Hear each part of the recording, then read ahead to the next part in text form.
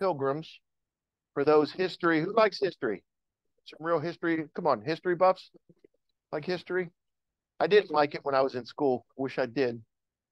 You always start to like things when you get out of school.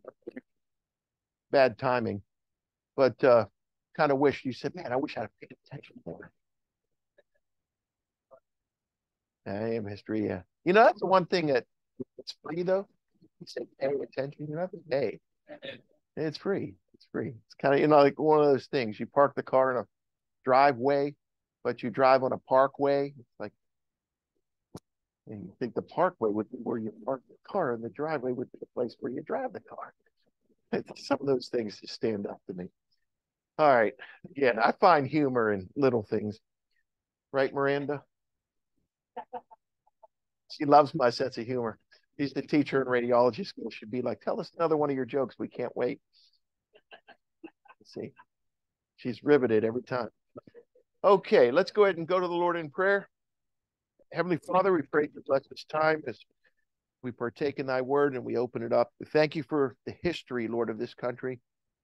We thank you for the history of the pilgrims, for them coming over here and how your providence, Lord, was with them, that you just helped them, Lord, to get settled in. And I pray that we'd get a blessing out of this message today. In Jesus' name I pray. Amen. Now, something I don't generally do, and I hope that this message comes over well, but I tend to separate history and preaching. So if you've noticed in the previous Thanksgiving messages, I'll give you a message and then I'll focus in on the events of Thanksgiving. But for some reason, I found such amazing providence by divine intervention in the history of the pilgrims and their Atlantic crossing that I was able to weave it into the scripture. Now, again, it's something I've never done before, but I want to weave history into the Bible this morning.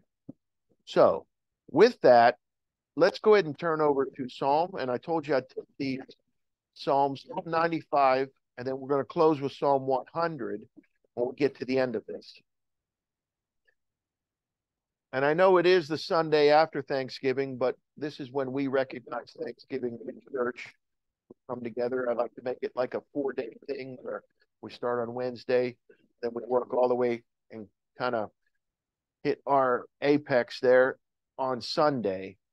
And we think about giving thanks all week. And I've been pretty faithful to do that. Wednesday, I preached on being thankful. We had Thanksgiving Thursday, and of course with Friday, Saturday. Now we're back again, and Sunday school was on giving thanks. And this morning now will be on Thanksgiving. And what a Bible word it is. Psalm 95 and verse 1. Psalm 95, and let's go to verse 1. It says, "O come, let us sing unto the Lord. Let us make a joyful noise to the rock of our salvation. Let us come before his presence with thanksgiving." Now you're going to see some words here that pop out when you think of the pilgrims. Rock. The rock of our salvation. They named Plymouth Rock, based upon a rock that was there. Let us come before his presence with thanksgiving. They had the Thanksgiving feast. And make a joyful noise unto him with psalms. For the Lord is a great God and a great King above all gods. In his hand are the deep places of the earth. The strength of the hills is his also. The sea, and how important that was with the pilgrims. The sea is his. When they first started out on their journey, they started out, and it was a pleasant halfway across the Atlantic.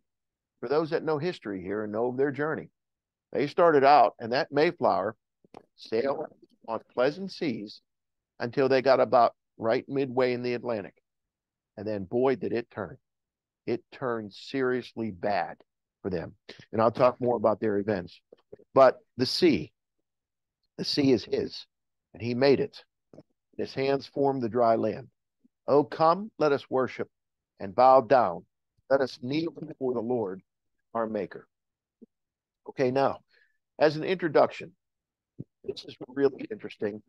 As I was reading the other day, the pilgrims thought of themselves as God's chosen people, not so much as the Jews, but as God's chosen people fleeing from the King of England, who they referred to as Pharaoh. They were under serious distress. They had a lot of persecution and religious intolerance. It was at a height in Europe where everything had to be done a certain way according to the Church of England. And if it wasn't done that way, they were persecuted. Sometimes worship was not allowed. They were not allowed to worship openly and freely. They weren't allowed to raise their kids in certain manners. Had to be by the government rules and the Church of England, which really infuriated them because they wanted to have freedom to be able to raise their kids in a manner that they felt before God was to be done. So they referred to the king as Pharaoh. They were fleeing from religious intolerance and persecution. They referred to their voyage on the Mayflower as passing through the Red Sea. I never thought about this, but when you think about some of the events that occurred with them, it's a lot. And I'm not one of these that believes America and England. I'm not a British Israelite, if you know what they teach. They teach that Britain, England has all of the promises and blessings that were given to the tribe of Israel. Okay, I don't believe that. England is not the 10 tribes of Israel, and America is not Judah, as they would teach. And America gets all the blessings that Judah got, and they take the place of the Jews as God's chosen people. That's heresy. The Jews are the Jews. They have 12 tribes. They're Jews. They're Israelites. But could there be a similarity? And could the crossing of the pilgrims across the Atlantic be likened, and some of their struggles likened to that of Israel coming across the Red Sea? Now, they had already referred to the King of England as Pharaoh.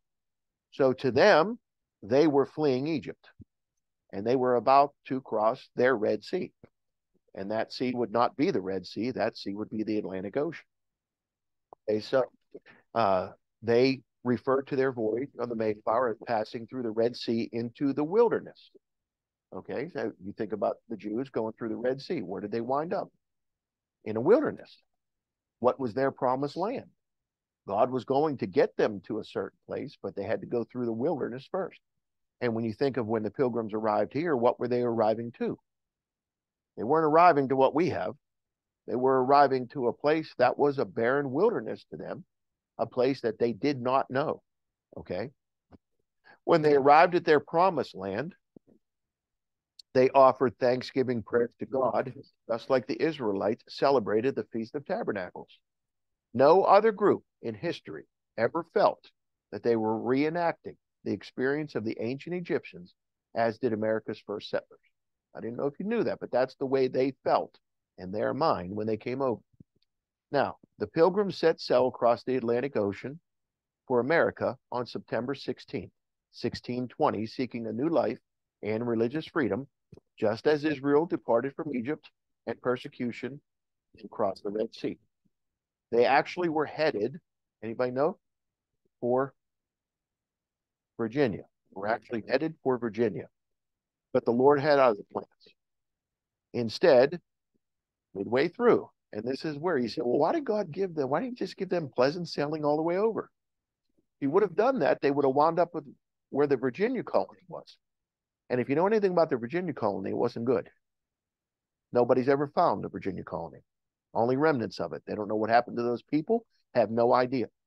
But the Virginia colony didn't come over with the same idea. The Virginia colony came over seeking gold. They were seeking religious freedom. The Lord went and he blew into that water midway across. And he sent some serious storms. And those storms blew them off course and caused them to go north, up this way, landing them where? At Cape Cod. At Cape Cod.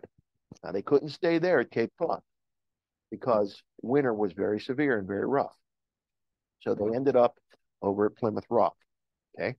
They ended up there. So they encountered severe storms as they went across. They were actually headed for Virginia, but the Lord had other plans. Instead, he sent severe storms during the latter end of their journey across the Atlantic that blew them off course north to Cape Cod.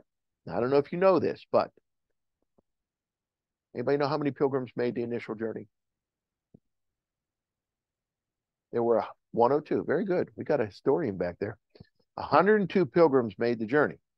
And by the time the first Thanksgiving, now they landed in 1620. The first Thanksgiving was in the fall of 1621. That's 1 year. By the time they had the first Thanksgiving, anybody know how many remained? Historian? Close. 52. 52 remaining of the original. Okay. By the time of the first Thanksgiving, the fall of 1621, 52 of them, I'm sorry, there were 50 that remained. 52 of them would be dead. 52 of them would be dead. So there were only 50 left. And in fact, Governor Bradford's wife was one of them that died. She was so distressed and in peril mentally that some believe she did cast herself off the Mayflower into the cold waters and died by drowning. But some think she did it because she had a mental breakdown. This is how serious it was, okay? Now, the Pilgrims, some things that they were thankful for. Mid-Atlantic. I want you to consider this. When Israel fled through the Red Sea, in the midst of the sea, okay, and the Pilgrims liken the journey here, so let's see if God likens anything.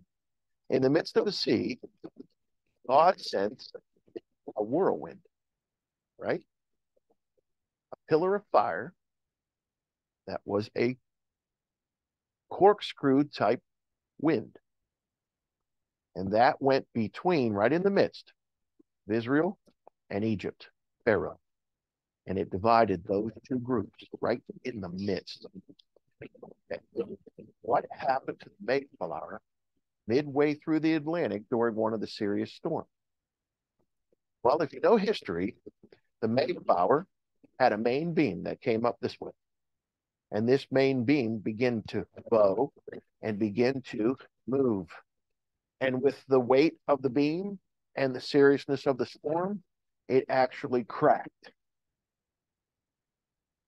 And they had really no way of repairing that. And they feared, because they felt they had to return and go back to England. They weren't going to be able to make the trip. But the Lord intervened. There was a great iron screw, just like that whirlwind, a great iron screw that they were able to, they got it off of a printing press. They were able to put through that main beam and hold it in place and secure that main beam with enough strength that it was able to finish the journey to get to the other side. Okay. The Pilgrims were thankful for a great iron screw that they brought aboard the Mayflower. During the journey across the Atlantic, they encountered a severe storm. The storm cracked one of the massive wooden beams supporting the frame of the ship.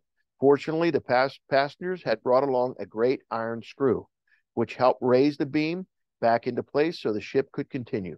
Without this great iron screw, they could have never completed the journey. The iron screw was positioned right in the midst of the ship, just like a screw-type whirlwind was placed by God right in the midst of the Egyptians and the Israelites. Okay? Now, their first act upon reaching the New World was to draft and ratify the Mayflower Compact. This is before they ever got off the boat. At sunrise on November 11th, 1620, 41 men signed the document that would set the course for democracy in America. One of the first acts of God for Israel after they crossed the Red Sea was to give them what? The law. Was to give them the law that would help them establish their nation. Israel, as soon as they crossed the Red Sea, one of the first acts of God was to give them the law, the 10 Commandments, and that law that Moses got from God. Okay?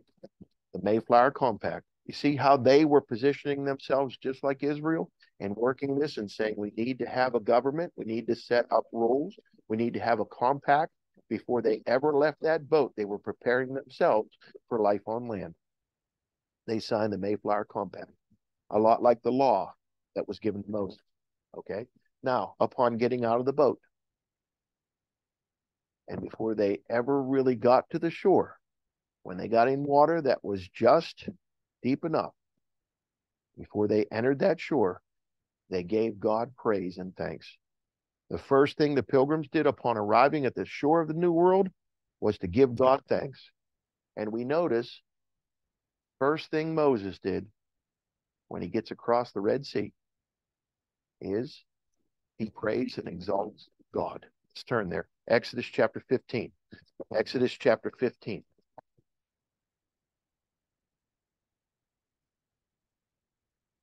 Exodus chapter 15.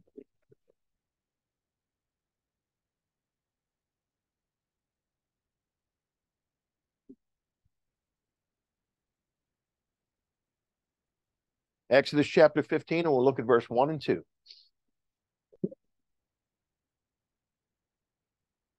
Then sang Moses and the children of Israel this song unto the Lord, and spake, saying, I will sing unto the Lord, for he hath triumphed gloriously. The horse and his rider hath he thrown into the sea. And when you look in chapter 14, it's all about Israel and Egypt going through the Red Sea, and then God miraculously turning the water over on the Egyptians. And it says in verse 30 of chapter 14, let's look in verse 29. But the children of Israel walked upon dry land in the midst of the sea, and the waters were a wall unto them on their right hand and on their left. Thus the Lord saved Israel that day out of the hand of the Egyptians, and Israel saw the Egyptians dead upon the seashore.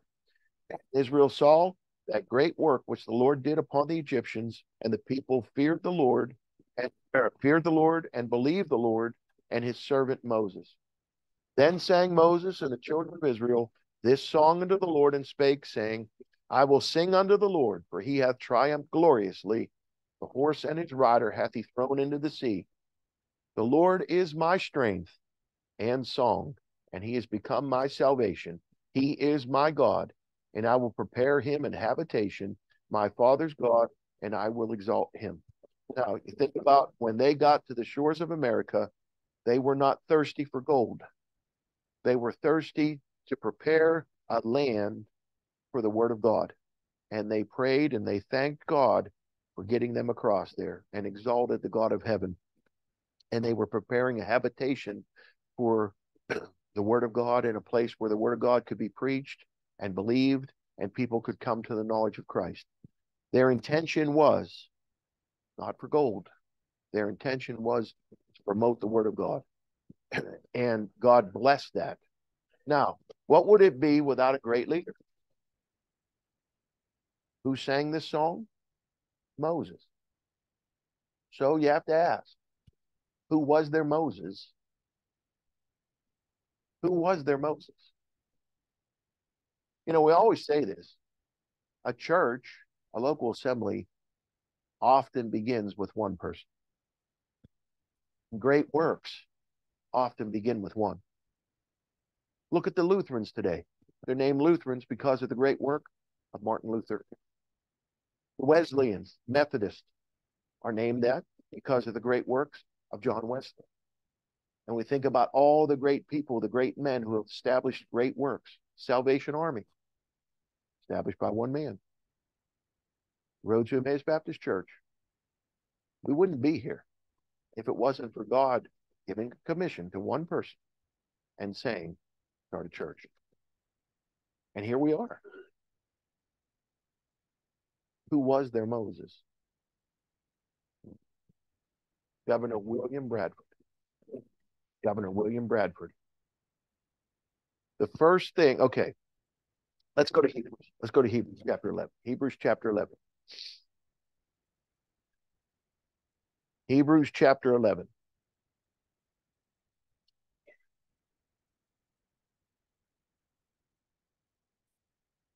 And I'll tell you this, you can't really have a work without a burden. And this is how God calls people. God puts a burden on your heart. So if you're going to do something great for God, God's going to burden you about something. God's going to put a burden there. And that burden is going to persist. You know, some people have said, how do I know if I'm called to preach? How do I know if I'm called to do something? Is the burden there? Is the burden there? God won't let you alone. Now, sometimes people can have that temporarily and that burden goes away. But if that burden persists, you're ignoring the call of God. If the burden is there. And the burden, I remember when my dad first started the church, the burden was there. It was there, and it wouldn't go away. And when God called me to preach, the burden was there. It would not go away. I knew it in my heart one day it would happen, but the burden never came. And all of a sudden, when I hit 30, the burden hit. It was at that age, at 30.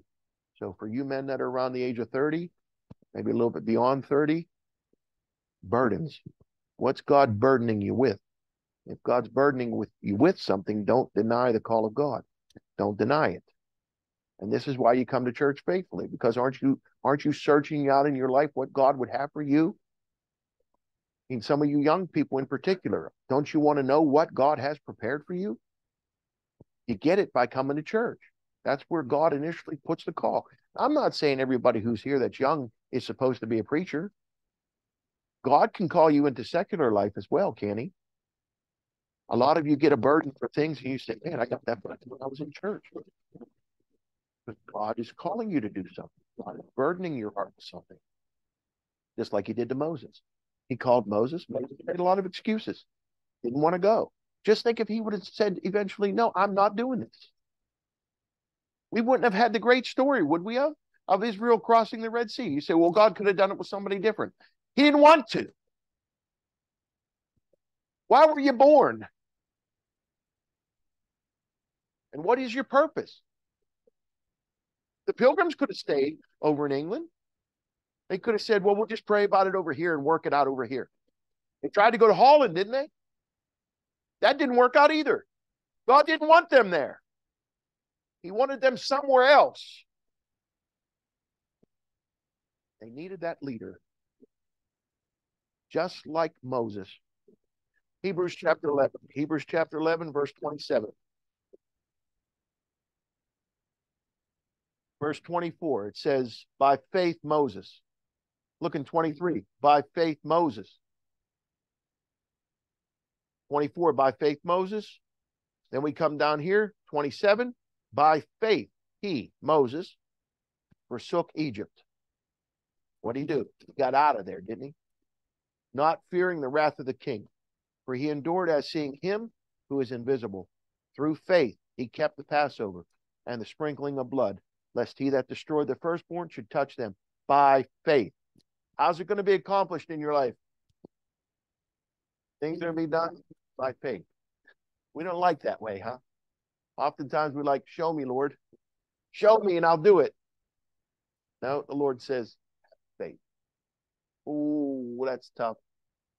Sometimes your faith is way up here, right? And you're riding high and you say, man, I'm riding high with God. There's nothing he can't do. Praise the Lord. I've watched him work in my life and your faith is at an all-time high. Then something happens and where's it go? Oh, and the bottom drops out. You know, oh, where is God? Oh, it's so tough. Oh, my faith. What happened to it? Doesn't it go up and doesn't it go down? Didn't they always say to Jesus, Lord, increase? Do you think midway across when the storms begin to hit, the main beam begin to crack? Let us return, right? Let us go back to England. But they needed someone to say no. The purpose is not to return. The purpose is to forge ahead. By faith. By faith. By faith, they passed through the Red Sea. And you have to wonder. You have to wonder why they were on the ship. Did the government? Can't tell me they didn't have Bibles. Did the government read it? They had a preacher on board. Did the preacher read it? Hey, people, settle. Yeah, it's cracked. And yeah, it's pretty bad. But look, God gave us this great iron screw, and we fixed it. Would God have us go back? How many people on the Mayflower said, let us return, let us return. Just like the Jews said, let's go back to Egypt. Think maybe a mutiny? Hey, look, people were dying on the boat. We were running out of food. Doesn't it take a person to say, no, people, go home. ill. You just hear it, preacher. And I am God. Weren't those verses available for them? Let us not be like Israel. Let us not return. By faith we can make it. And make it they did. The Pilgrims were thankful for a great leader, Governor William Bradford. Listen to this. Through all the suffering that the Pilgrims endured, he was the one that kept them together. In fact, whenever the Mayflower sailed back to England, not one of the original colonists went back with them. Not one. Just as Israel had Moses, the Pilgrims had Governor William Bradford. What was God done there? Now, here comes Joseph. Who is the Joseph? Think about the Pilgrims. Who is the Joseph that you say? He was not one of them.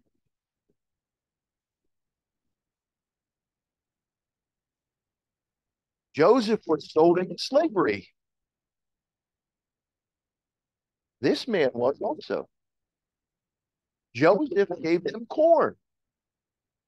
This man taught them how to plant corn. Similarity. Oh, you got to be kidding me. In fact, Governor William Bradford told everybody, this is our Joseph. Who was it? His name was Squanto. But if it weren't for the other Indian, Squanto would have never appeared. Who was the other guy? You're right. Amen. Amen. Samoset. The Pilgrims were thankful for Indian friends. Samoset, an Indian that appeared out of nowhere. Out of nowhere. And ironically spoke. Now just think about this. Say we're the Pilgrims and we're on the land and here comes an Indian. You don't know whether to fire, friend, or foe, right? And the guy says, hello. Am I seeing a ghost? I'm Samoset. Say, well, he didn't speak. He was very broken. They say, where did he learn this? Well, you know how he learned it? Samoset. He was a fisherman. And he happened to fish alongside Englishmen in Maine. And his fishing caused him to learn English. And here he appears out of nowhere. I'm Samoset. He goes back and he says, it's Squanto. He's fluent in English. Pilgrims were thankful for Indian friends. Do you think they got down on their knees and said, blessed be the God of heaven? An Indian that appeared out of nowhere and ironically spoke English, which he had learned from English fishermen in southeast Maine. Samoset then brought Squanto to them, who knew even better English. Squanto was instrumental in helping to create a peace treaty with who? He went back and he got Chief Massasoit and the Pilgrims. Now, God just had it that Chief Massasoit and his people were persecuted in their own land by Indian tribes around them. And they would have been decimated. They knew they needed help. And when they heard the English firing cannon and their muskets, they knew they had something that was intriguing as far as weapons. So they decided, Squanto went back to Massasoit, and he said, they've got weapons. He did kind of lie a little bit. He said that they had diseases in barrels. Anybody ever hear the story? They had diseases in barrels that they could unleash on the Indians at any time they wanted to. Yeah, germ warfare. And Massasoit was so taken by this that he said, we have to make peace with them. So they came in and they made peace. Joseph made peace between Pharaoh and Jacob's family. Okay, Joseph's family, Jacob, they went down to Egypt for corn.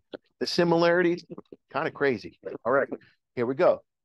Squanto was instrumental in helping to create a peace treaty with Chief Massasoit and the Pilgrims. Chief Massasoit's people were being killed by enemy tribe, Indian tribes all around them, and needed an ally to help save them. They admired the weapons of the Pilgrims, and through this became allies with them. Governor William Bradford compared Squanto to Joseph. Both were sold into slavery. Squanto was sold into slavery to the English and wound up going all the way to England before returning to help save them. Governor William Bradford compared Squanto to Joseph again. It says, and were sent to save the people from starvation. Joseph and Squanto helped save the people from starvation. Because if you understand this, the English had seeds they brought with them. But when they planted them in the American soil, the soil wasn't conducive to grow English seeds from Europe, and they didn't grow. But as God would have it, listen to this. I'm going to finish on Squanto, then I'm going to tell you one of the greatest things when you think about that, isn't it God that provides food for all men? And didn't we learn that on Wednesday? And when we pray, we got to thank God for our food. They were going to starve. They had no way of planning for themselves. They had nothing that would grow there. So it just so happens, and I'll tell you the story. He was sent to help them plant corn. In 1622, okay, as Squanto, they would have been there 2 years now, as Squanto lay mortally ill with a fever. I don't know if you know this. He asked Governor Bradford to pray for him, that he might go to the Englishman's God in heaven. Squanto died in November of 1622, having bequeathed his possessions to the Pilgrims as remembrance of his love. He gave everything he had to the Pilgrims. And he asked Governor Bradford, can you show me how to go to the Englishman's heaven? I'm sure Governor Bradford walked him right through the plan of salvation. And when we get to heaven, we're going to see Squanto there. Amazing, isn't it? Isn't it amazing? A man who was sold into slavery, gets released, learns English, doesn't understand maybe even what happened to him, comes back here with this language he's learned, just as Joseph said at the end of his, when at the end of Genesis, you know why God did this? God sent me to preserve a posterity for you. And I would imagine that Squanto said, I know why it happened. I was here to teach all of you and to speak to all of you who could live. The Pilgrims were thankful for the stores of corn. I don't know if you know this story. I didn't know it. But the Indians came into Cape Cod in the summer. And in the winter months, during the harvest, right in the fall, they would take all the corn that they grew there, the seeds, and they put them into barrels. And guess what they did with those barrels? They buried them.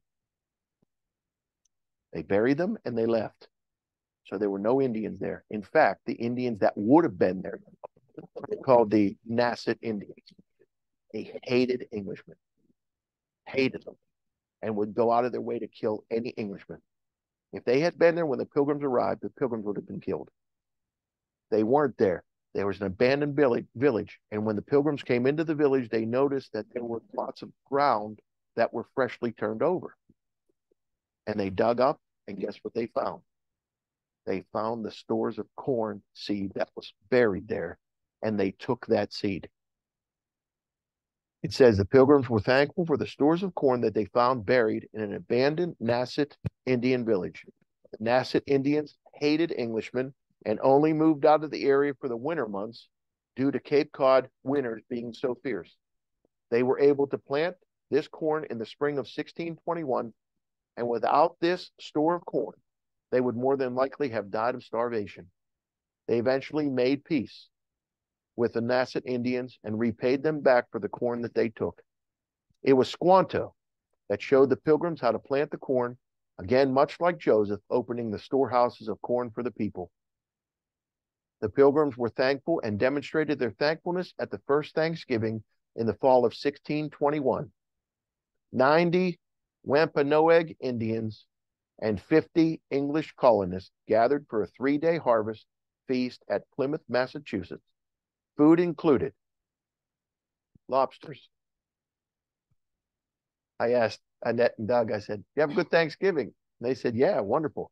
And I said, did you eat some turkey? No, we don't really care for turkey too much. I said, what'd you eat? Lobster pot. I said, so did the Pilgrims. Food included lobsters, venison, geese, duck, turkey, fish, and cornbread. Okay? So, how did our current Thanksgiving Day come to be? George Washington was the first president to declare Thanksgiving a holiday. Sarah Josepha Hale, you know her? She's the same one that wrote Mary Had a Little Lamb. She lobbied throughout the course of her life to get Thanksgiving as a day of remembrance and thanksgiving to God.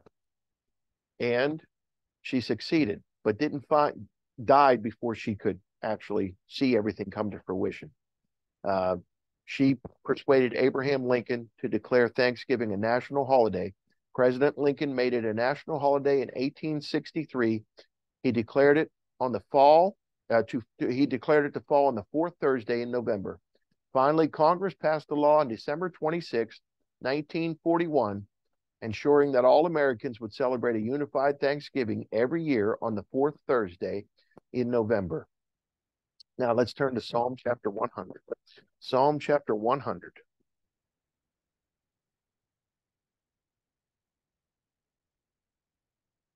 And you know that the word Thanksgiving has heavenly origins.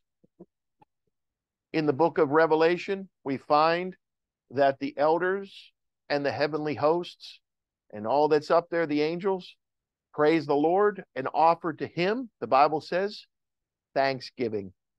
It has heavenly origins. Okay, so Psalm 100 says this. Make a joyful noise unto the Lord, all ye lands. Serve the Lord with gladness. Come before his presence with singing. Know ye that the Lord, he is God. It is he that hath made us, and not we ourselves. We are his people and the sheep of his pasture. Enter into his gates.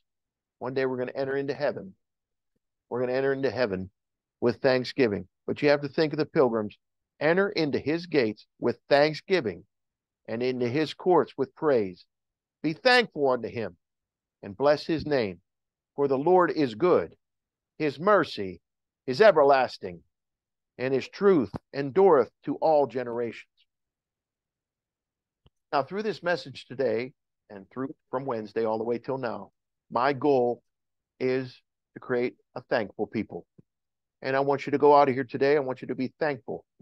But also, before I close, I'd like to have a little fun. I love to do this with a little bit of Thanksgiving trivia and fun facts about Thanksgiving. So before we close that, Zoom, and those on Zoom, don't leave. I got some Thanksgiving trivia. So if you're on Zoom and you know it, shout it out. Put your hand up. No, I can't see you. All right. So you disadvantage. The people here can answer these questions. Okay. So my first question. This is a good one here. Who was Oceanus Hopkins? Oceanus Hopkins. You say, where'd you pull that name out of? I saw a hand up. Who was Oceana Hopkins? Anyone? Any of you teachers? This is a good one. Take it back to the kids when you teach. Oceana Hopkins. Anybody got a guess? The first baby born on the Mayflower during the Atlantic crossing. Oceana. That's why she was named Oceana. Anybody wonder what happened to her? I did, so I looked it up. Unfortunately, she died at the age of 2. Died at the age of 2. The Pilgrims initially left England with 2 ships. The Mayflower and the, Put your hand up. Mayflower and this one had a leak and turn around and go back, and it was not fit for the sea for the crossing. So all of the pilgrims had to get onto the Mayflower instead of on two ships. They initially had two, the Mayflower and the Speedwell. Speedwell. Okay, so how many days did it take to make the journey across the Atlantic? This is ironic. I'll give you a clue. 66. 66. Crazy, huh? 66 days. Who was Peregrine White? Peregrine White. Named after a falcon. Think. Who was Peregrine White? She was the first child born in the Plymouth colony. Okay, so one was born at sea, the other one born Plymouth colony. What happened to her? I looked it up. Happy ending. She survived to adulthood. What state produces the most turkeys?